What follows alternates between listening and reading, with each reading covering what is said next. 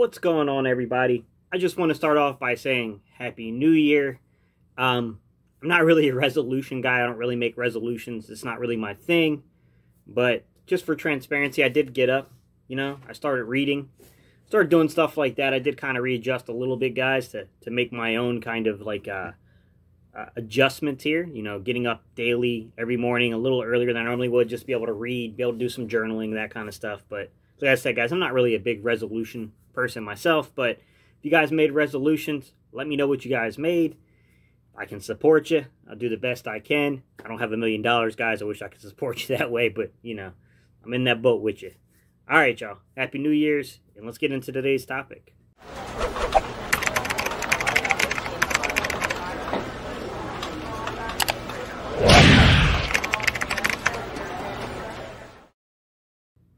What's up, Eagles Nation? What's going on, NFL world? How you doing, division rivals? This is Stephen Hightower with Gate City Sports Channel, the sports channel where the cerebral NFL fan comes for about 10 minutes of daily content. Good morning, good afternoon, or good evening, whenever it is you get around to watching this. Once again, guys, my name is Stephen Hightower, and this is Gate City Sports Channel.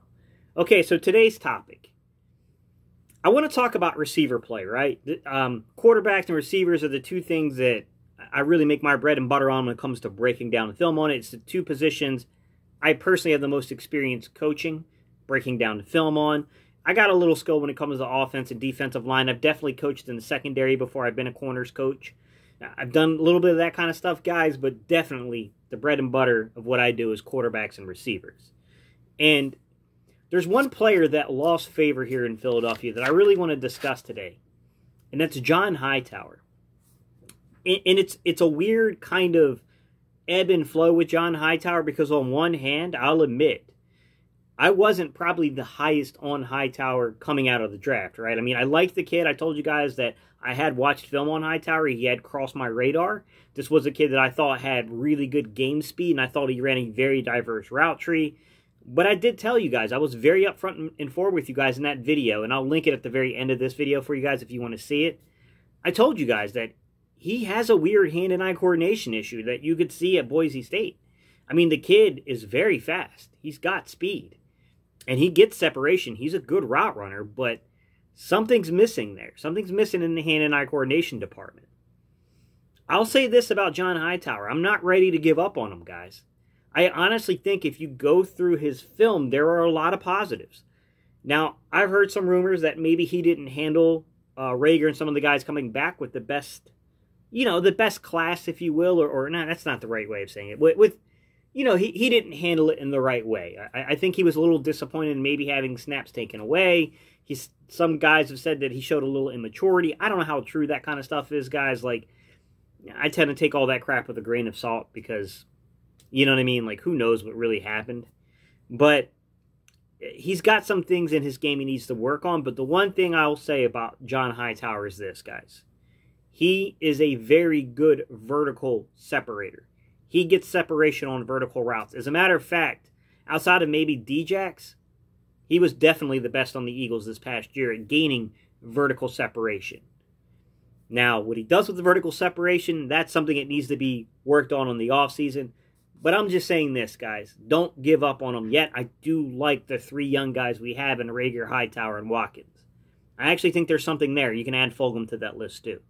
But without further ado, let's go ahead and let's get into some film study, guys.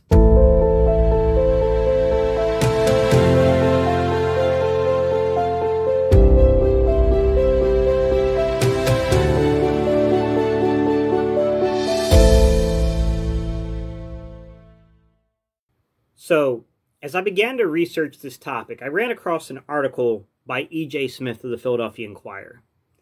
And the title of the article, if you guys want to go look at it, and it's behind me, is what advanced numbers say about the Eagles wide receivers, Carson Wentz's turnaround, and the defense from the early birds, okay? E.J. Smith wrote it. This was in mid-October, like October 13th he wrote it, okay? What I found really compelling about this article is it lined up what I was seeing on film. And you're going to see that in a second, guys. But what should be noticed or notable about this is that at the time when they were tracking through next-gen stats, and here's the thing, you cannot track through next-gen stats right now The closest thing you're going to get to next-gen stats that's a free service, guys, is going to be Pro Football References Advanced Receiving Statistics, okay? So, at the time, next-gen stats had him an average separation of 3.7 yards, okay? Clearly in the top half of the league. That's an incredible amount of separation right there, guys. And then to make matters more, kind of interesting or more impressive, if you will, when they looked at his average air yards per target, it was 18.8. Now, like I said, you can't go reference that now, although I'll show you, you can see behind me the actual article that I'm referencing, but I can show you Pro Football References. They have a similar metrics that they use to measure receivers, okay? It's not average air yards to the sticks. It's none of that stuff. It's none of that. But what they do use is the average depth of target, which is a very similar metrics. And guess who was number one in the NFL? Mr. John Hightower. His average depth of target was 22.2, meaning this kid was targeted quite often downfield. This is a very vital part of, I think, of our offense going forward. This kid has got to develop because him with Quez Watkins, with Rager, with Greg Ward Jr., with Fulgham, I think this can be a lot better receiving core than people think. I know a lot of guys are like, oh, we got to go get a receiver in this draft. I'm not saying you don't take a chance or an opportunity if the right guy crosses the radar at the right value, but I think we have more answers than people think. With that said, let's get into the film. And I'm going to be honest with you guys. I'm going to give you the good, the bad, the ugly. You're going to see it all here, guys. All right? So, let's get to the film.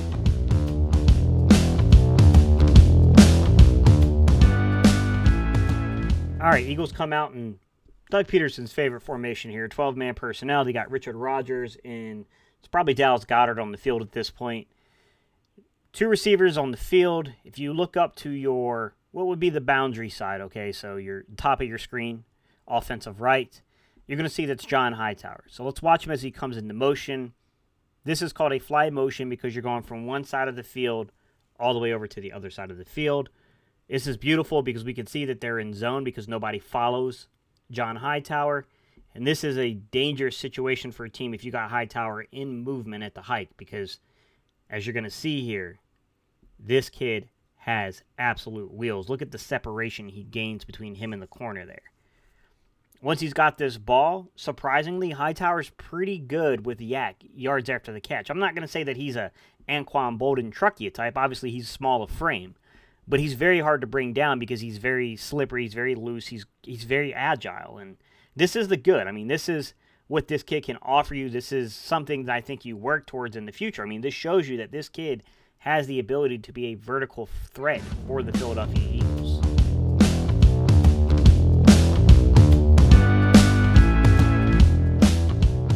Play number 2. Eagles come out this time, 11-man personnel. If you look to the bottom of your screen, the boundary side, you're going to see you have John Hightower here lined up, this time on the line of scrimmage, as that traditional boundary side receiver, the X roll. So he can't move. Can't use him as a movement piece. Now, what you're going to see here is they're not really challenging. They're not up on him. They're not pressing him. They're playing off coverage. This play drives me crazy with Doug because I think he does this a little too often, but this is just a straight-up fly route, okay? We're just running a fly pattern here with Hightower.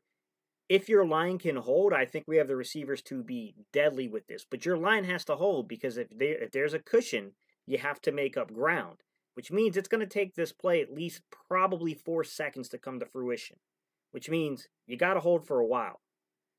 Now, here's the thing. The line holds. Hightower gets even with this corner, and it's all over. I mean, Hightower is absolutely fast. I mean, watch him blow right past the cornerback here. Nice catch. This was a good job this time of keeping his eyes on the ball, securing the catch. You know, he's, like I said, he's surprisingly decent at yak. He's not the greatest yak receiver. I mean, he's not going to run you over, but he's a little wiry. He's a little slippery, right? I mean, he's got that little wiriness to him where he's hard to bring down. But once again, man, I mean, this just shows you this kid is a vertical threat in this Eagles offense.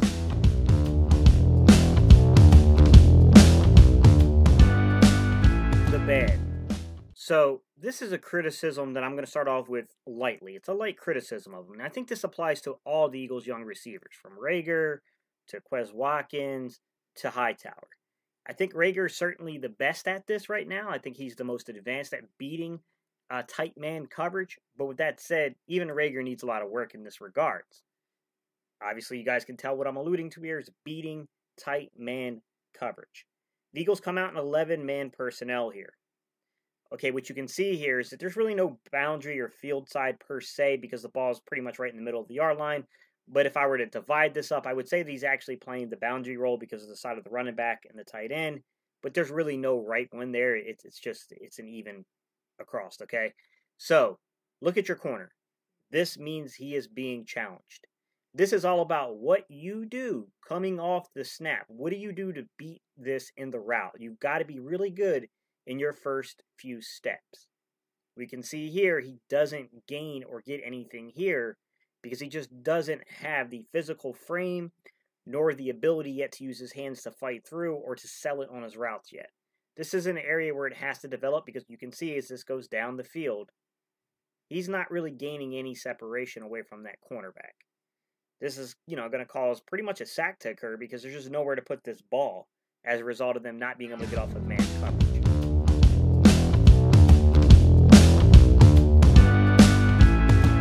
All right, ladies and gents, the ugly of the film, okay?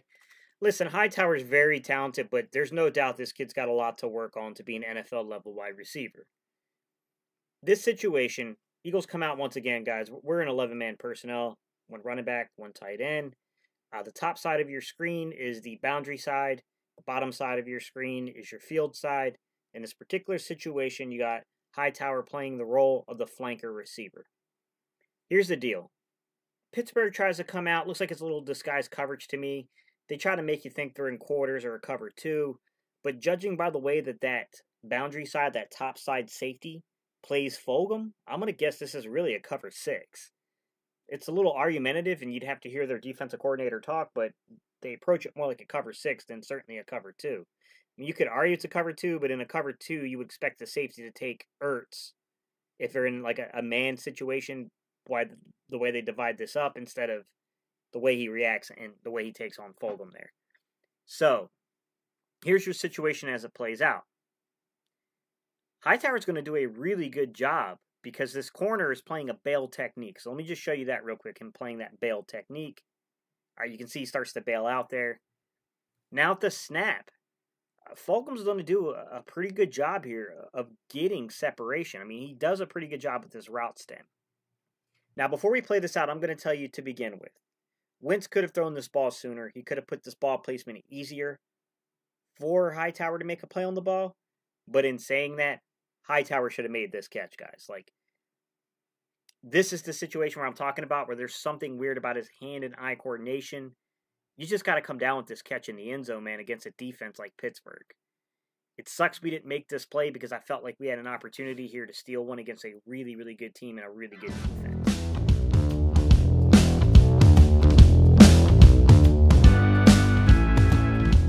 One more of the ugly example, guys, and I'll get to some concluding thoughts for you. So right here, you can see the Eagles come out. Once again, we're in 11-man personnel. This one's a little harder to distinguish, but it's easy if you look at it. So let's just draw a line across the screen so you can distinguish what is field side from what is boundary side. Boundary side is at the bottom of your screen. Field side is at the top of your screen. Another way of saying this is offensive left is the field. Offensive right is the boundary, guys. All right, your 7 men on the line of scrimmage. Obviously, your 5 offensive linemen. But then you got Dallas Goedert, who's up at the top side of your screen on the field side, who's in tight to the formation. And then on the bottom side of your screen, on the boundary side, making it your X receiver, you have Travis Fulgham there. Now, your 2 slots / kind of Y roles are Greg Ward Jr. and then John Hightower. Let's look down to the bottom where Hightower is. John's going to come in motion here. Once again, we have a fly motion situation. Just like we saw before, I showed you a previous clip of this where he got a huge gainer off of this. Once again, man, this is hard to defend with Hightower because Dallas is in a zone. And I got to be honest with you, Hightower has got serious wheels. This kid is fast. Let's just watch how fast he gains, how fast he gets up on this corner. He's got a little distance. He's playing a little off of Hightower. Here's the problem you keep seeing repeatedly with Hightower, though, and this is something he has to work on in the offseason, because I do believe, like I've said before, this kid has talent. But the hand and eye coordination thing is frustrating, because there's just no excuse to why he couldn't make a better play on this ball. This is going to be frustrating with this kid. He's got to get better at this aspect of his game going forward.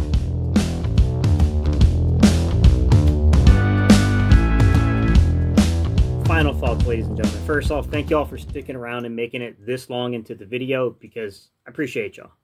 But here's the deal. Let me break this down with some further advanced analytics for you guys. This is what y'all know me for. Out of the 8 receivers I measured, John Hightower had the lowest quarterback rating out of all 8 of them. His quarterback rating was a 19.1. Don't read too far into that. Some of that has to do with the difficulty level of the passes and things like that. Some of it has to do with his play, though, too, guys. I mean, I just showed you. Like, he struggled a little bit.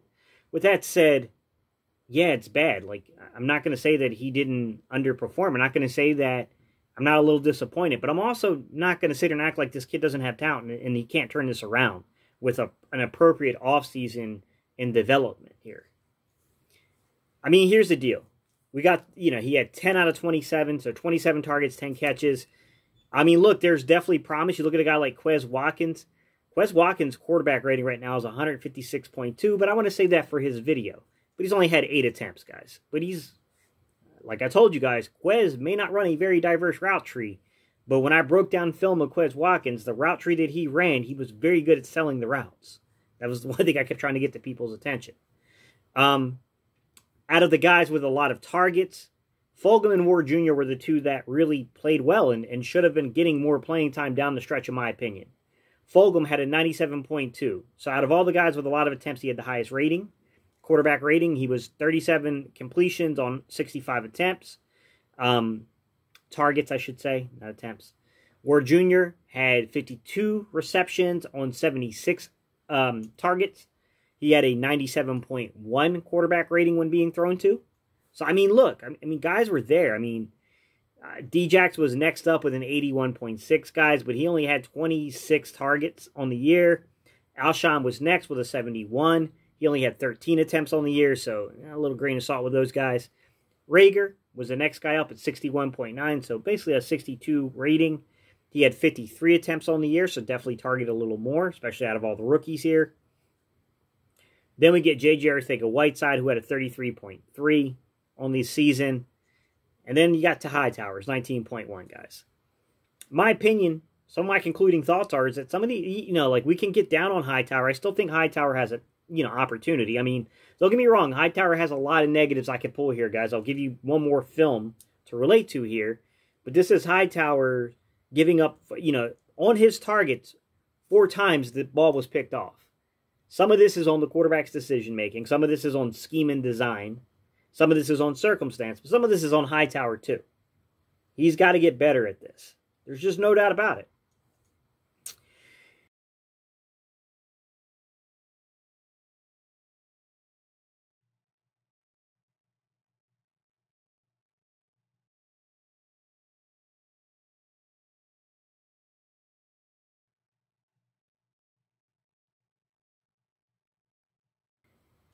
But I do think that the coaching staff has to be better with player selection. Like, look, why wasn't Fulgham and why were these 2 kind of disappearing down the stretch? They should have been getting the ball more.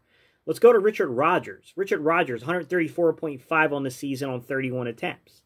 He had 31 targets, I should say, 24 receptions, okay? Goddard, 103.6, 65 targets, 46 receptions, right? We weren't putting guys like Boston Scott, 31 targets, 23 reception, 101.3. We weren't always getting the ball in the playmaker's hands. And that's something I think going forward has to be accounted for when we talk about this kind of stuff, guys. All right, y'all, these are my concluding thoughts. I'm going to do this on each of the receivers for you guys. We're going to break down some film on this stuff. It's going to keep happening throughout the offseason, so leave your questions, leave your comments down below, guys.